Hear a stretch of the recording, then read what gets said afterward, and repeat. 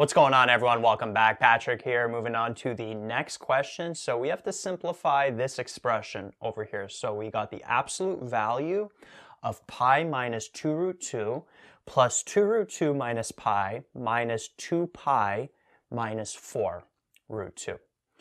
So lots going on here. Notice we have these three absolute values. And just as a quick review, remember when we have the absolute value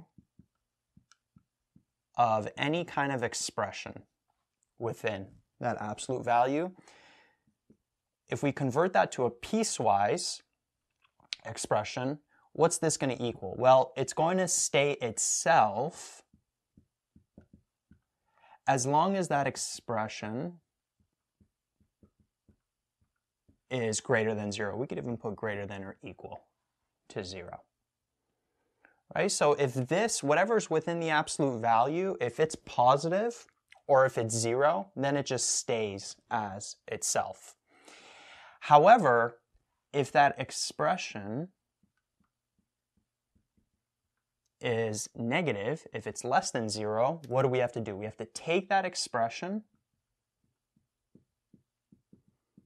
and we have to multiply it by -1 in order to turn it positive, right? So absolute value of 2, that's just equal to 2, right? Because 2 is positive. That expression is positive, so we just leave it. But the absolute value of -2, notice that that expression within is negative. So we've got to multiply that -2 by -1, and that would give us positive 2, right? So that's what's happening with absolute values in general. So what we got to do is we got to figure out whether the expressions within these absolute values here is negative or positive. And let's pretend that we're not using a calculator here. So if we look at this first expression, pi minus 2 root 2, it's kind of tough to see there whether that's going to be positive or negative. So we know pi is 3.14, but unless you have some kind of quick way, which I'm unsure of, to calculate radicals or to calculate an approximate decimal for something like this, then it's kind of tough to look at it and see. Sometimes it's going to be totally obvious. So like if you had pi minus, let's say, the square root of like 50, then you know this is going to be negative, right? You know the square root of 50 is going to be a lot greater than 3.14. But with something like 2 root 2, it's kind of hard to tell. But what we can do is we can take this 2 root 2 and we can rewrite it as the 2 I'm going to write as a square root of 4. Then we got the square root of 2.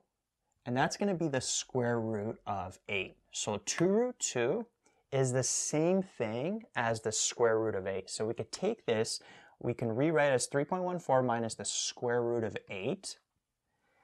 And notice from here, we can tell that this is going to be positive because we know the square root of 9 is 3. And if we know the square root of 9 is 3, that means the square root of 8 is going to be less than 3, for sure. And so we know that this is going to be less than 3, so 3.14 minus a number less than 3 is going to be positive.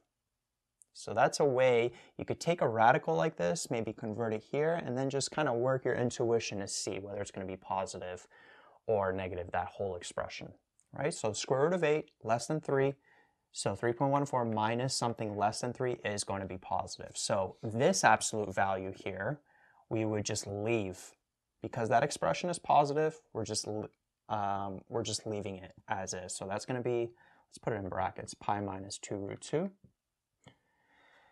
And then over here, notice that this is switched up. So we have a number that's less than 3 minus 3.14, right? So a number that's less than 3, let's pretend it's like 2.5. It's not that, but let's just pretend it is, minus pi 3.14.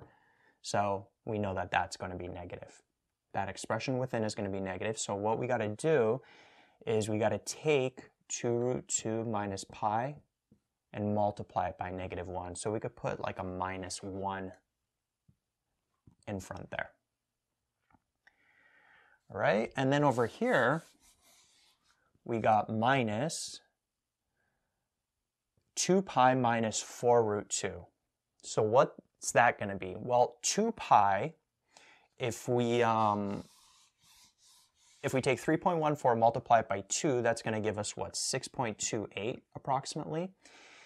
But what about this 4 root 2? What's that going to be? Well, 4 root 2 we can rewrite as square root of 16 times root 2, which is the square root of 32. So 4 root 2 is the same as the square root of 32. So we'll have 6.28 minus the square root of 32. And then what's that going to be? Well, notice that the square root of 36 is equal to 6. So we know that the square root of 32 is going to be less than 6, right? Just by deductive logic right there. So we're going to have 6.28 minus a number that's less than 6, which is going to give us a positive value. So this expression here is positive, so it's going to stay as is. We have this minus in front, and then this expression, it's just going to be like that. Now, if this expression was negative, there would be like a negative in front, and then this negative would turn into a positive, like that, right? But because the expression was positive, this minus we just leave like that. So now notice we got rid of all the absolute values, and so we can just simplify. So we'll have pi minus 2 root 2, distribute the negative inside, minus 2 root 2, then plus pi. Then we got minus 2 pi plus 4 root 2, like that. And so from here, notice we'll have pi plus pi, which is 2 pi minus 2 pi, so those net out to 0.